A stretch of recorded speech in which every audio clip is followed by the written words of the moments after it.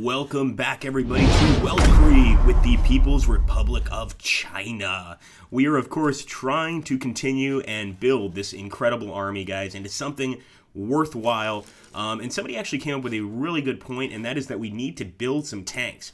The problem is that we currently only have the Great War Tank, clearly not the greatest thing in our arsenal, but I think it is important to start building it. I'm actually going to move its priority way above everything else besides our actual rifles, which we always need. I mean, we're always in need of rifles, but I would love to get a Great War Tank up right now. It is being stockpiled, and we also have a chance to modify our government. So Minister of Education, head teacher, this would actually lower our research time.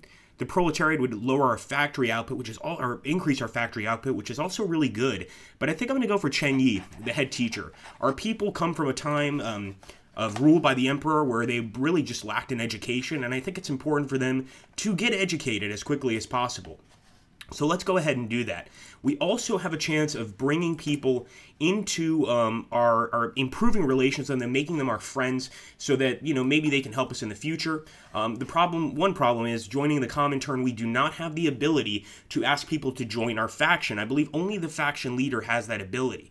But no matter, it doesn't really matter to me, because we're probably going to be trying to conquer a lot of these places anyway, even the places that are communist. I do believe that Mongolia is not in the actual Soviet faction, or the Comintern faction, which, despite them having a communist government, makes it very possible that we could start a war with them and actually take over Mongolia, which would be really, really great. So let's go ahead and get back to the regular map mode. Why the hell can we get rid of this map mode? There we go. Back to normalcy. But we are going to continue to try and stockpile and build our army. Obviously, getting some tanks out would be awesome. It would be incredible, but I'm not sure it's going to be that easy. And as you can see, as our army increases, so does our need for rifles. So we're going to need to go ahead and try and build more rifles. As you can see, Type 88... Oh, wait, this is what we already have? Isn't this what we already have? I believe it is. Never mind, we might not need to stockpile that many rifles. Used for reinforcement. Type 88, yeah, I think we're good on rifles, but obviously we probably always need a few more. Why the hell not, anyway? And also want to take a look here at production. So that Great War Tank is all we can build right now. That's obviously going to end soon, and we'll probably have some better options, but that's the situation right now. It also looks like the Soviets are also getting there on the border with Manchuria, so I hope that they're also considering a war with Manchuria, if possible. Let's also make sure that these guys, a lot of these guys are out of supply, but that's probably because they're doing training. And obviously with training, you know, that's definitely going to cause some issues. So Nationalist Spain won, unfortunately. We did get our dispersed industry, though, and that's definitely a plus. I want to keep increasing that industry, and it looks like Amelia Earhart has disappeared. And actually, for those of you that are interested in Amelia Earhart, fairly recently they found what they think to be her remains on an actual island, a deserted island. So there's a chance that she actually managed to survive for quite a while on that deserted island without being killed, etc. Here we go. Well, she died ultimately of disease. But anyway, Pétain criticizes German hegemony. In an enraged speech from the French Fascist Party under leader Philippe Pétain at the Place de la République, the German government came under heavy criticism. Pétain claimed that the German government is able to do whatever they want, and that Germany is able to pursue its own interests at the expense of other countries. Further, he demanded the containment of the German lust of power before the German Empire gets too strong. The speech of Philippe Pétain increased the tensions between Paris and Berlin. Just a few months ago, the German Emperor Wilhelm III got displeased by a governmental system from the Parti Radical. So it is interesting how, you know, now that France is the one that lost World War I, excuse me, it's looking like they're becoming the fascists, whereas the Germans are remaining pretty much monarchists in this case, really nothing too radical. And that definitely leads us to believe what could happen here. I'm not sure. Now, I'm going to stop training for this army because I am considering a possibility of going to war with Vietnam very soon here, taking the Vietnamese out before the French have a chance to capitalize and try to take this area for themselves. And obviously, it would add a very, very large group of production to our entire country. So socialist science has been finished. We got that third research ability, which is going to be really great. And I'm thinking we still want to keep working on some tanks. So we maybe want to go for the Type 34 Da. Maybe the armored car would also be pretty helpful, especially if we're going to be taking over areas. So let's go ahead and Type 34. Yeah, let's go for the Type 34. It's got a few abilities here that let me take a look at those. So it's got light tank destroyer, but we do need to basically finish the project before we get those technologies. And I'm thinking we probably don't want to go to war until we get a tank. Call me crazy, but I'm thinking that that's probably a very important part of the war. So here we go. We can try and increase the Chinese Empire. This would of course give us claims on quite a lot of places. We could give an ultimatum to Mongolia and an ultimatum to Tibet. I mean, this could really increase our empire. At the same time, we should be focusing on an economical effort and try to keep getting the building slots, getting the military factories. So I think I'm going to keep expanding that. However, over here, we could go to Industrial Society. No, not yet, unfortunately. We're going to have to wait a little bit before we get to Industrialized Society. We need more than 120 factories before we get there. So expanding industry is also probably something to consider, but I think right now I'm going to expand the arms industry. And if you guys think that we should go for that reunification of the Chinese Empire, I want you to put that in the comments down below, because that would be a major push. It would piss off a lot of neighboring countries, but we could potentially be taking over a huge part of the land here. Which I think could really, really help. Now, there we go. Our artillery gun is done. Now we can start focusing on artillery. We could also increase the usefulness of our artillery. So let me go ahead and get to the production screen. And once again, something else we're going to need to build, and that's going to be artillery for sure. So, 75 millimeter. I'm actually going to move it up once again. Even past the interwar fighters. We actually already have a factory for them. Oh, was that... Sorry, guys. Move the convoy ship up. Nonetheless, we still need convoy ships, don't we? So, no, I don't want to put it on top of the Great War tank, but we won't build too many factories for it. Just got a few here. And we'll get rid of the factories for infantry. Maybe we'll get one more, because we're probably going to want to increase our army even more. But nonetheless, I really want to focus on getting those new factories. So let me actually go to construction, and we're going to drop a few military factories over here around the country. Hopefully they get built quickly, because we need these factories desperately. No divisions in basic training. Well, right now I don't really want to actually do any basic training, because quite frankly, that, it's just not something we need right now in terms of divisions. We need tank divisions, not infantry divisions. Now, this is creepy.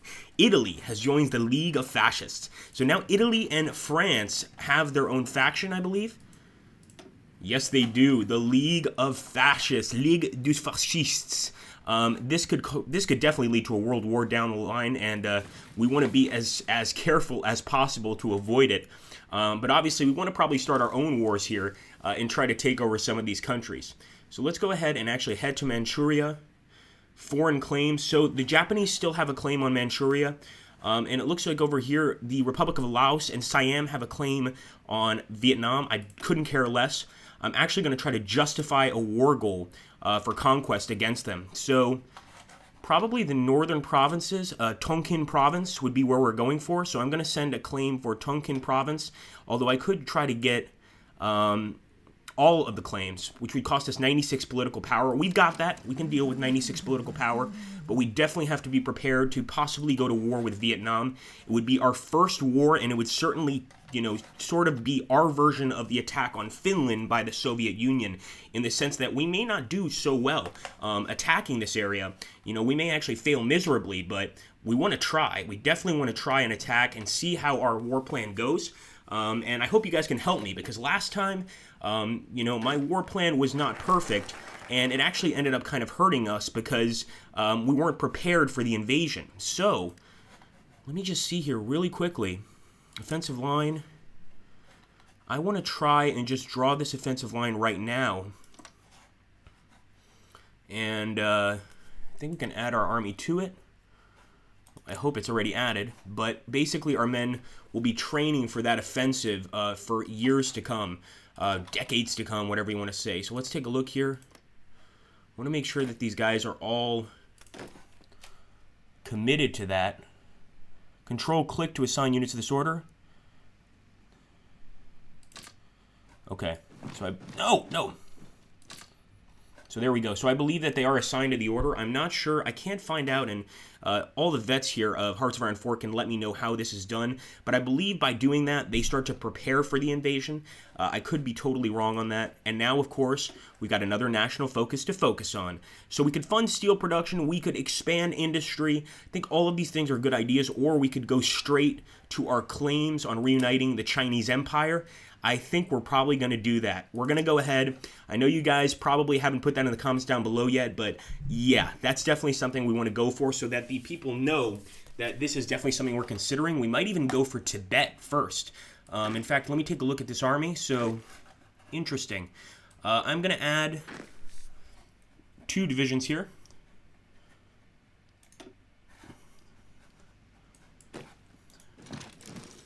And I'm also going to begin our plans for invasion. So we're going to select all of these men, and we're going to also get rid of the training. They've trained more than enough. In fact, they're quite well trained, and we're going to put an offensive line over here into Tibet. Hopefully we just want to take Lhasa, but we will Control-click to assign our units to that invasion order, and I hope this is the correct way of doing it. If it's not, please do let me know in the comments down below.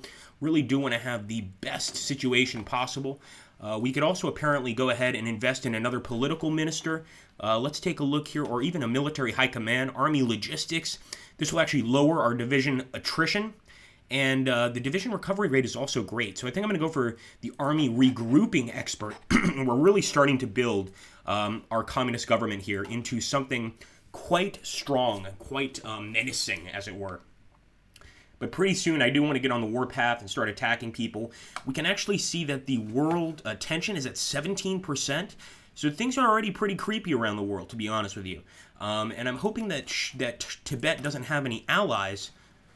We want to get rid of the Jempo Yesha Gyatsen and go ahead and take over this area as quickly as possible. So here we go. We can keep improving things. I think I'm going to go for improved machine tools. Obviously, we want to get those factories up and running, and we want to put as many factories as possible to really turn into a truly industrialized nation. Over here, we also have a fighter, which we could reassign. I don't believe we have any air bases near Tibet. So that's probably something to consider. Sorry about that, guys. Probably something to consider is getting some air bases near Tibet, but for now, we'll probably just drop them over here at Shandong province. It's probably good enough for now. It shouldn't be there. Ah, we'll create a new air wing. Fair enough. Okay. So, we've reunited the Japanese Empire. Now, this is creepy. We've just received an ultimatum from Tokyo. Japan wants that we siege Shanghai. We will refuse this demand, of course. I hope this doesn't lead to a war with Japan, but who knows? It certainly could. Let's go ahead and take a look here, and it looks like that is definitely a very creepy situation. I'm hoping that if they declare war on us, and there we go.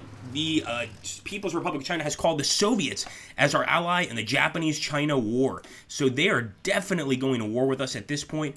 I'm taking a look to see if Manchuria is involved in this war. I don't believe they are, but let's just make sure. Nope. It's going to be Japan alone. All we have is this tiny group of ships, cruisers, etc., and I'm hoping that this is going to be sufficient to put some pressure on the Japanese, but starting a war this early on in the game is pretty creepy, and obviously not something that I'm looking forward to. So it looks like the Japanese have started their invasion of the Soviets over here. That's terrifying, of course. I hope the Soviet Union can hold out against Japanese attacks, but of course we're going to do our best to help, and I think the best thing we can do to help right now is just go ahead and try to get into battles with the Japanese ships. That definitely changes a lot of things. Let's go ahead, while that's occurring, we want to go ahead, get a national focus. Army training, division training time would lower, construction speed. I mean, this looks pretty awesome. Construction engineering, we're going to go for that. And let's get more research. Yeah, we definitely want to focus on increasing our research, so we'll go for electronic engineering. It's only 18 days to focus on it. It's definitely something we probably should have done before. And let's do excavation as well. Now, this is incredible that Japan has started this early on with a war. It really kind of annoys me. And we're not in any position to attack. So I'm going to see if Manchuria will let us pass through. We're going to go ahead and let's see if we can improve relations. Yeah, we could also boost our party popularity. So I'm going to try to improve relations with Manchuria because we want to see if they can let us pass our troops through their areas. At the same time, this could work out in our favor if the Soviets are able to counteract. The Soviets are definitely part of this war, so obviously if they're able to counteract these Japanese claims for supremacy, then hopefully we can bring a swift end to this war. Nonetheless, Japan attacking us is a serious provocation, and they definitely have more divisions than we do by far. So I'm trying to see here. I think I'm going to go for convoy raiding, try to hurt the enemy's convoys as much as possible, and damage their ability to try and push through this part of the world. Nonetheless, that's something to keep an eye on. This could be the end.